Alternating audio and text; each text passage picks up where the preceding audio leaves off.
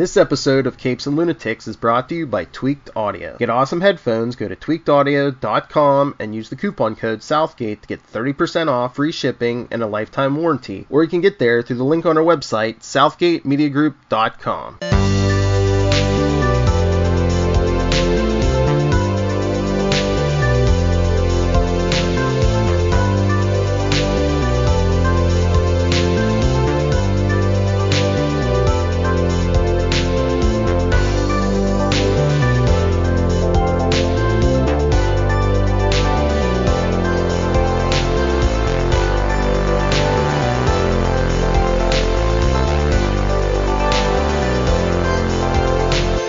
Avast me hearties, and welcome once again to Full Stream Ahead.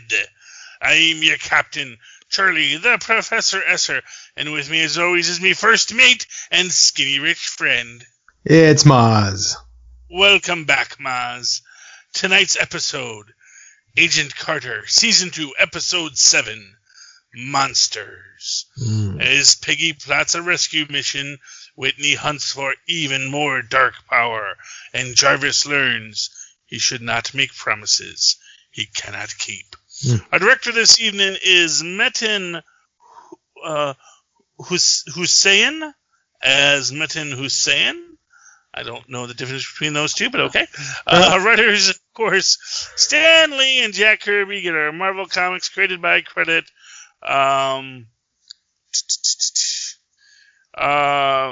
Christopher Marcus and Stephen McFeely are created bys. This episode was written by Brandon Easton, and two for the price of one story editors, Sue Chung and Eric Pearson, and then the person that makes them both executives, hardest working woman in show business this week, Lindsay Allen. Lindsay Allen is our story editor. Okay, so tonight we open up at Anvil Studios, which is an interesting name. I don't know if that's supposed to be a reference to anything, which is weird because you'd think there'd be some kind of reference, you know. But I'm thinking it's like Warner Brothers cartoons. They drop anvils on people, but that was my first thought. Yeah, I mean it's an odd choice for a studio. But anyway, Anvil Studios, and our lovely villainess, Madame Mask, Whitney Frost, is very sorrowful for the recent passing of her dear husband, Mr. Chadwick. And she does lay it on thick for them. But, you know, while she's giving her press conference, of course, she's looking directly at Peggy as she talks. And she is making her plans to build out her empire. Sousa and Peggy pretty much agree that, you know, until they see a body, they're not assuming that what's her name? Dottie is dead. Which is a fair cop, because the next thing we see is good old Kurtwood Smith planning on interrogating her. And being somewhat out of his league, wouldn't you say? Completely out of his depth. I mean, the thing she says, I pulled out my own fingernails, I pulled out my own teeth. I was like, oh my god, this is a serious, serious spy. Yeah, well, you know, I guess you'd have to, you know. You got to be ready to deal with this kind of stuff. This is the stuff they're going to do. Although, I'm going to be honest with you, you don't pull out someone's fingernails, you put something under the fingernail, because it's not the pain, it's the prolonged agony. Oh, Jesus. That's what you want to go for. You want that thing that's, you know, because interrogationists should never be in a hurry. If you're in a hurry, you're just going to get bad intel. You want it to be an ongoing process. You know. Unfortunately, Kurtwood does not have that luxury of time, and you know that puts him in a difficult position, because if you can't torture him and you have you don't have the time to do it in, what are you supposed to do? Have no leverage. Yeah, he has no leverage. But you know, Whitney does have leverage. and how? this is the I'll do it myself scene, where, she comes up and essentially uses this when we don't know what it does. And that's the thing, is we don't know what it does, but we do know it's bad. Because, Well, I mean, we kind of know what it does. She did it to Chadwick and to the other dudes at the table, and I mean, I guess we don't know where they went, but we're assuming they're dead, right? Yeah, but in all those cases, she absorbed them. In this case, what she's doing is just running the darkness, the zero matter, through someone else. Yeah, I felt like it was like, just the tip, kind of, It's like, I'm just going to put it in you for a little bit to scare you and then pull it out. Kind of, I'm going to taste you but not devour you. Exactly, but it is, I imagine there's a psychological, because that's the thing, if it was just pain, if it was just because we see that... No, it's really the threat of actually ending you. She doesn't feel like, the American establishment has the guts to actually kill her, so they have nothing to threaten her with. Pain is pain she's comfortable with, but this woman, she knows, she's seen what she does to people, and so that is a very real threat. Either. Huh? I do not think she's afraid of death. I don't think death is in any way her fear in this. No, there's something else on the other side. And that's what we're getting from this, is that there's something else there's something on the other side. Some consciousness. That is looking back. That is what is frightening. Because we hear it. We hear it. That's interesting, we hear about it. Next episode is the voice. And we've seen that with Dr. Wilkes when he fades out and he sees what is effectively the Upside Down.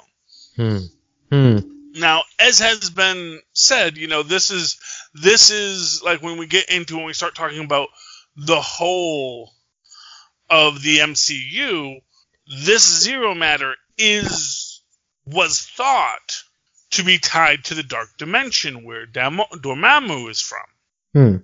So there's a very real aspect of this story that is, Dormammu and the Dark Dimension and the Mindless Ones and all of this magic that is just outside of our realm that is so much more scary than anything in this realm. And that is the reality of it. We do get Wilkes's cage made so that he can become solid again, and then for the first moment really gets to be solid with Peggy. And it is a moment for the both of them that they can touch for once. I believe they actually kiss, if I'm not mistaken. Right, but unfortunately for Wilkes, there's been a recent development in her romantic career. Oh, well, I mean, it's, everybody loves Peggy. Peggy's got her own thing, that's but she's feeling Sousa too, and she has been for a while. And, Wilkes was nice, but she came here with the hopes of getting with Sousa. Yeah. And that's finally becoming possible. So it's like that kiss is very awkward for her because she was just about to kiss Sousa. Yeah. I mean, yeah, but she kisses him back too. So right. Which is, it's like, okay, I can see where he's coming from. He's not really, and I don't care to have the conversation that's not appropriate any longer at the moment. So whatever. That was, I don't think, I think you're reading more into her. I think she was into it. I think that was 100%. She didn't want to be. Who wants to? She doesn't want to feel it for Sousa either. That's the thing. It's like, here she is. She's got these two guys that are... I don't know if she doesn't want to feel it. She's excited that Sousa's available. No, I think she's mad. I do not think she's excited. She was about to kiss him. They were both about it in that moment. Yeah, well, I mean, yes, they were, but that doesn't mean that's sort of this thing. So right now, because Sousa wanted to be with his girl. his girl broke up with him because his girl felt that he was still hung up on Peggy. Now, whether he was or he wasn't, it was at the end of the day, he kind of felt that, you know what, Peggy is unavailable. Right. That if this was going to be me and Peggy, it shouldn't have to be me chasing her. You know, maybe he'd like to be chased for a little bit. Especially when it is this whole thing where, you know, he wants to be this good guy. He wants to be her friend. And her romantic interest has always been at an arm's length because her career came first. You know, and I think that is because, you know, for what it's worth, you know, if we go back to Agents of S.H.I.E.L.D., there really is no implication that they were together at that time. That's true. You know, it clearly says he wishes he could have said goodbye. But he doesn't sit there like he's hung up on her. You know, and clearly because he does start his relationship with Daisy by the end of that. So that's also true. You know, at any point in the whole story, you know, he could have gone back to Peggy, or he could have done whatever he was going to do. And, you know, and for all we know, Peggy was already rehooked up with Kat by that point. But, yeah, also true. That's another universe, as they say. But, fair enough. You know, as it stands, you know, I think, you know, because I think she was into Wilkes. I think she was very much into Wilkes. Now, and this is also maybe even a secondary aspect of that where, you know, Peggy's into these guys in the sense that she's into these guys. I almost felt like as like, oh, who am I going to, you know, who will I wed and have a home with a nice picket fence with? I don't think she wants that with either of them. I think that's maybe that's the problem with Peggy, is that she definitely is a woman who is not looking to get married. You know, as it was, she had a guy, and then she decided that no, there was something else she had to do. Yeah, but with someone like Sousa, their partnership in the business, so to speak, could prove to be an interesting dynamic to play a relationship off of. Yeah, but then at the same time, then maybe that's even more reason not to. You know, I know it is the 50s, but still, you know, maybe it would be better if they didn't, if she wasn't sleeping with the boss, as it were. Or when she eventually becomes the boss, that Sousa's sleeping with the boss, you know. There's so many awkward levels to their relationship. I absolutely understand why, you know, she would be much more interested in Wilkes. So I do not. I always felt like Wilkes was like a reactionary rebound kind of thing. She was just like, oh, Sousa's not available. I feel uncomfortable, and this guy's here. Might as well give it a shot, and she sort of let it go. Well, yeah, but again, like I said, I get the feeling I think in both cases, it's this reality that she likes the idea of these men. That doesn't mean she wants to give them what they're looking for. These guys are looking I see that. for, you know, these guys are looking, even if they're okay with her being, you know, Peggy Carter's super spy as her day job, they're still thinking of domesticity. And, you know, I don't know if Peggy is ever going to want that. Although, then again, from what we've seen in the movies, we know that eventually she does get married and have children. But who she has children with, we still don't know. Bum. Okay. But getting back to this story. So, Peggy, and, you know, they're trying to, you know, Jarvis fixes the transponder thing. And I was surprised. I thought that what's her name? Dottie had taken off the necklace, but apparently she had not. Because she can't, because it would blow up otherwise, right? Oh, was that? Okay. I think that's like the thing they told her. I don't know how true it was, but yeah.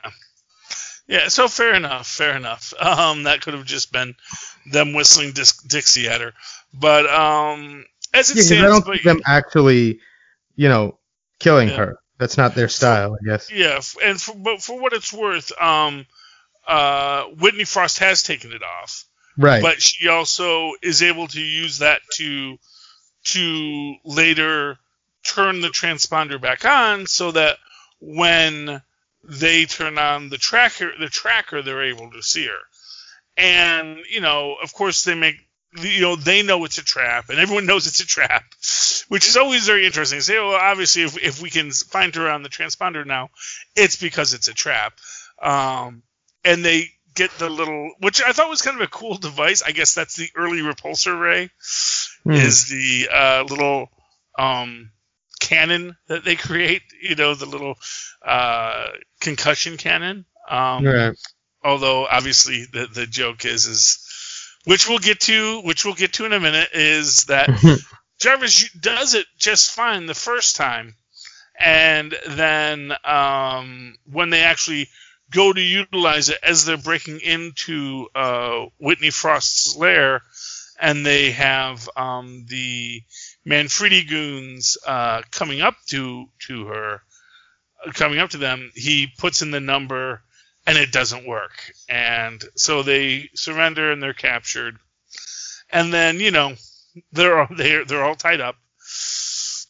And Peggy and Dottie are talking, and Dottie makes the point that, yes, it's a trap, but not for you. And this brings us back to Wilkes, because, of course, that's who the trap is for. Yeah, well, that's who Whitney wants. Whitney wants Wilkes because she knows Wilkes is alive and has been exposed to the zero matter. And this actually leads to a nice little scene with what's Jarvis's wife's name? I'm blanking on it all of a sudden. Yes. Mrs. Jarvis, let's just say. Mrs. Jarvis. So, and Mrs. Jarvis makes the Hungarian food for him. Anna Jarvis. Anna, that's her name. And and immediately, and this is just where my mind is, just because I always think about this whenever we watch the DC movies or DC TV shows, and they're in their little prison cells and there's no toilet. And he's sitting there eating this big Hungarian meal. And all I'm thinking of is, this is going to be a problem in about an hour. Well, unless he disincorporates, then he'll be fine, I guess. Well, yeah, except, then does that disincorporate with him? Or does it come back with him? Well, that's the thing. So he disincorporates, and now that's disincorporated, right. But he still has to deal with it. When he gets back, so like... I guess maybe if he deals with maybe it remains disincorporated and it just goes to the center of the earth. So there we go. Problem solved. These are the things I think about. But yeah, so she goes to get Wilkes and realizes that he's in the cage. And she goes to use her powers on him, but then he pulls the zero matter out of her, and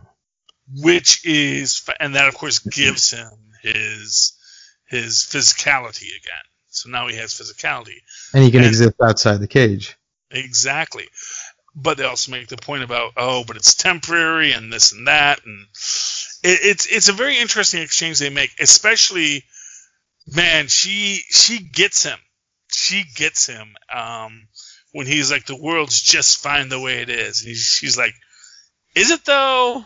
I mean, yeah, and it really puts the onus back on him. And like, no, the world is not fine. The world is not fine in any way. But that doesn't mean it would be better under the dictatorial rule of one.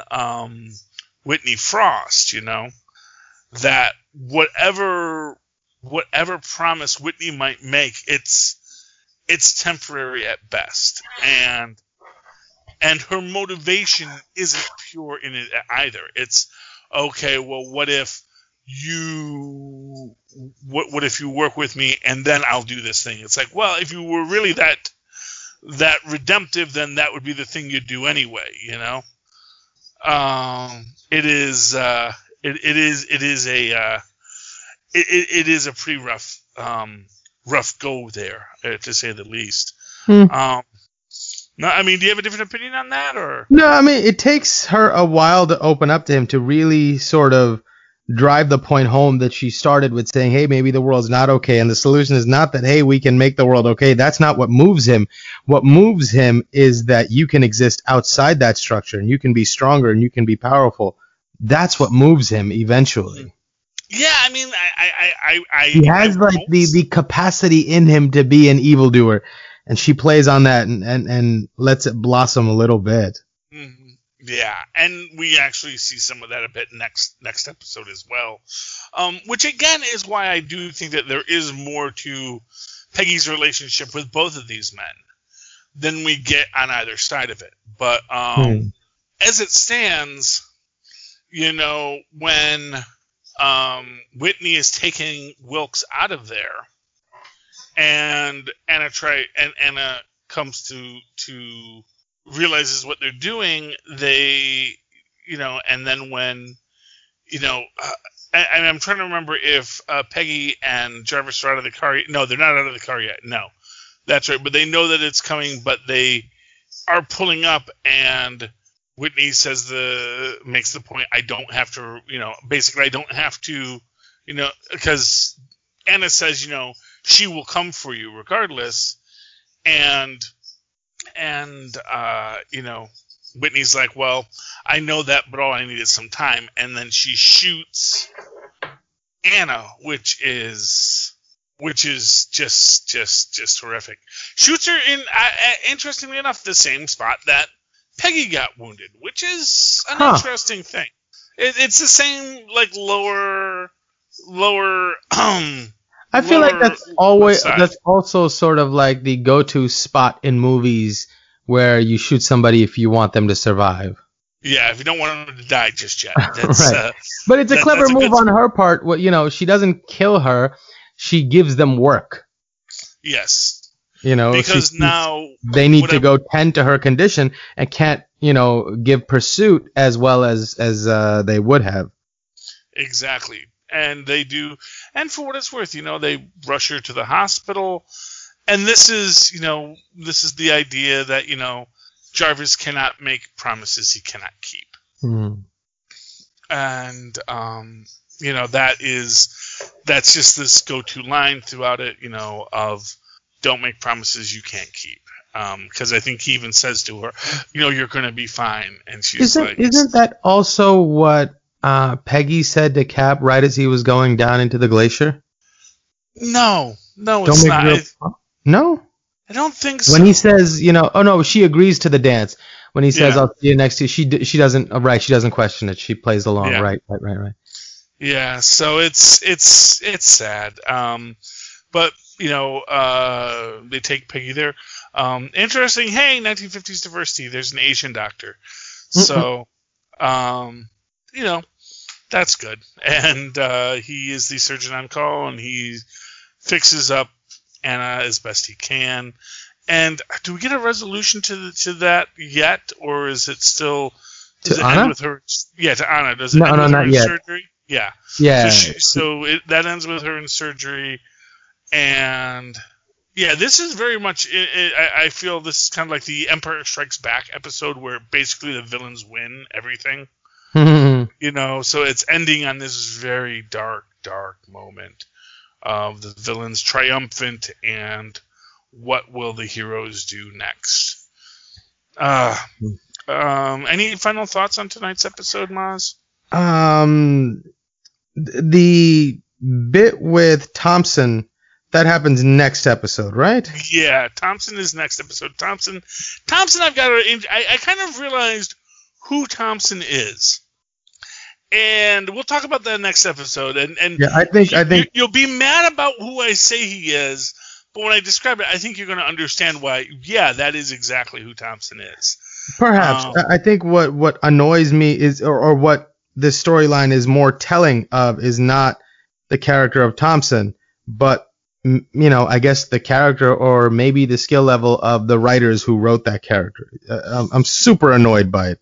But in sharp contrast, we get that bit in this episode where Kurtwood tries to intimidate or tries to sweet talk Sousa, and Sousa's not having it. Oh, yeah. Oh, and also within this episode, yeah, that's actually the B plot we didn't get to in this. Right. Which was, and yeah, so, okay, that is this episode. So this episode opens up, so, okay, because this is where he gets the file on Peggy, right? Right. No, I don't know if it happens this episode, but Sousa, because Whitney has assigned Kurtwood to get her the uranium that Peggy had stolen. Right. So Kurtwood comes to Sousa to say, hey, I need your help finding these uranium rods, buddy. They would love a good story like yours in Washington. I could put you places. And he's like, oh, yeah, well, I'll do the best I can. Yeah, which is not the best he can. And then, in the color of his eyes, he lets him know what that really means. And he pays for it. Yeah. And this, again, shows like how small time Kurtwood is in his attempts to threaten Dottie and in his attempt to exact some kind of punishment on Sousa. It's such like a baby tactics. Oh, I'm going to have some guys rough you up. I mean, I guess it is the 50s, but it sounds like an old 50s move, But it shows sort of how inept at these dynamics Kurtwood perhaps is. Yeah, and that is, I think, very much what is the issue. Kurtwood is used to being at the top of this pecking order, and so there's not a whole convolution to it. There's not a lot of aspects to it where he isn't in control, and now suddenly everything's been turned upside down. He's taking orders from this person who is not who he usually takes orders from, and her motivations and desires are completely alien to him because, normally it's just, okay, we maintain the status quo and everything operates the way it's supposed to, and lots of people get hurt, but we don't, And now it's like, okay, he has no leverage because even as it plays out, I mean, for what it's worth, Sousa knows that Kurtwood is basically is Whitney's errand boy, and it's like, I didn't give these things to you before. Why am I going to give them to you now? When you actually had power and were working with the Arena Club. Oh, right. That's also true, right? Yeah, it's like I wasn't particularly cooperative then. What makes you think now just because you try to turn on the charm that I'm gonna be, but puts him on leave, all this kind of stuff. It's sort of as his punishment, which is like, okay, yeah, but it almost made me think like Sousa's like, oh, okay, now I don't have to report to the office at all, and I can just do whatever I want, and I have all my time to myself to focus on you, buddy. Good job. I was like, all right. Exactly. It's not the best. No paperwork. On Kurt, but that's the problem. Is Kurtwood is trying to not get turned into goo, and but there's only so much you can do because these for what it's worth, much like Dottie, these were all trained professionals. These are people who are not just going to fold like a deck of cards because he looks at them mean. For what it's worth, even with Thompson, the only reason Thompson even gives Kurtwood deference is because they have this long history. But because Thompson's genuinely a coward. To a grand extent, yes. But I think more than that, it is just that, because that's the thing, and that's something I want to get into next episode, is I guess he's a coward, but he's not a bad guy. Oh, I think he is a bad guy, and I think he knows it, and I think he's okay with it, and I think that bothers him. Well, what I'll say is he's very venial. He's a coward, and he looks out for number one, but not to the extent And that's I believe he has a line that he will not cross, and that line is when he feels he is when this will be bad for not just him, but this is bad. I think that's an arbitrary line that is just there, that wasn't designed to be there, that serves the plot. I think it's just a poorly written character that's impossible to reconcile the many pieces of his personality that you get in different seasons and different episodes. Yeah.